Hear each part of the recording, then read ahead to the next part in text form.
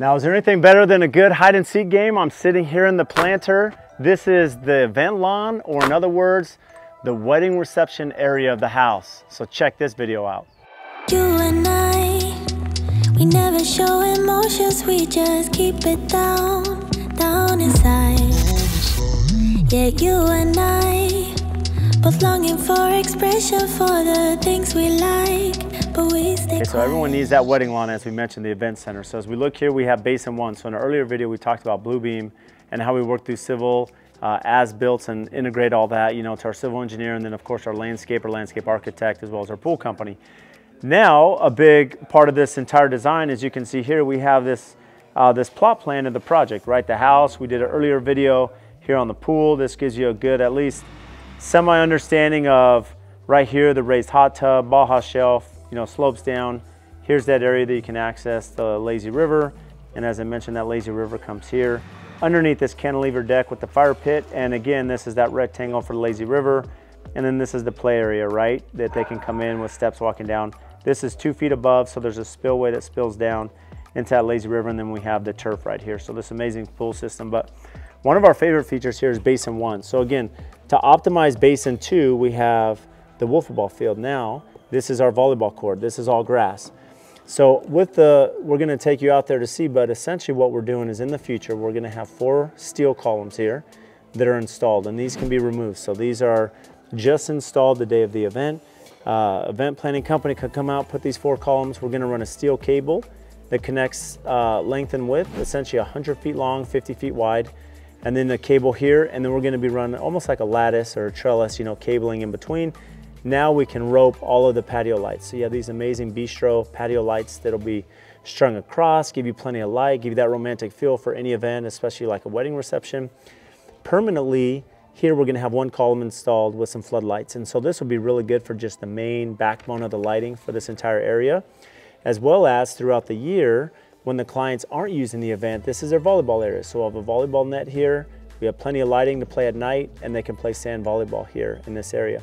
So let's take you back there so that you can see these retainage areas and how we're doing that. But more importantly, here in the corner, we have a dry well. And we want to show you this detail because the dry well is really important. As you can see here, this is essentially, we have 75 feet deep of dry well here. And so all of the water of the project comes down, it comes to this basin, everything's sloped that way.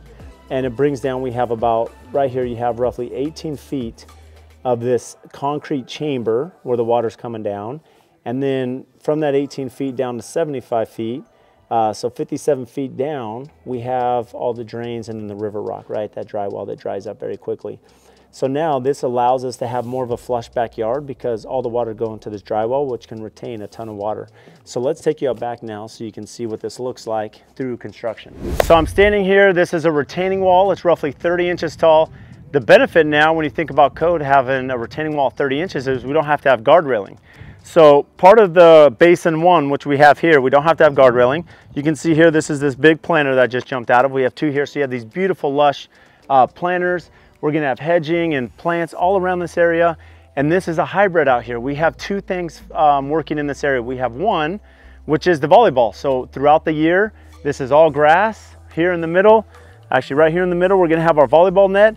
And now we have some amazing grass volleyball for most of the year. But as I mentioned, it's a hybrid. So this is also gonna convert into the wedding lawn, right? Or the reception area or the event center, if you will.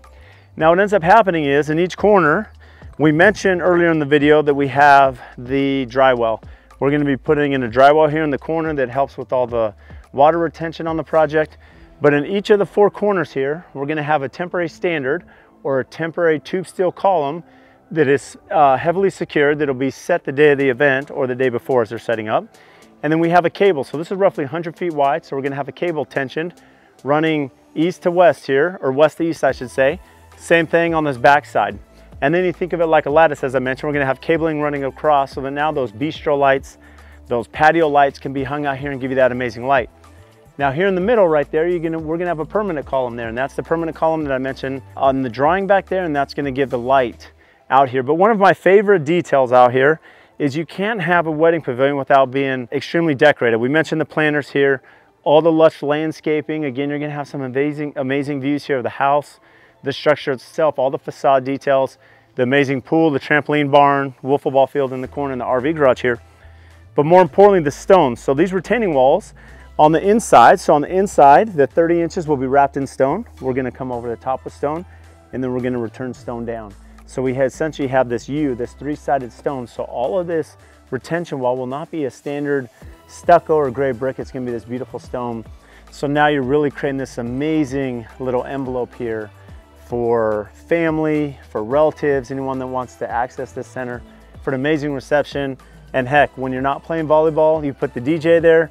In the middle, you have the food, all the seating area, the bistro lights, and it's gonna be just an amazing setting for our clients.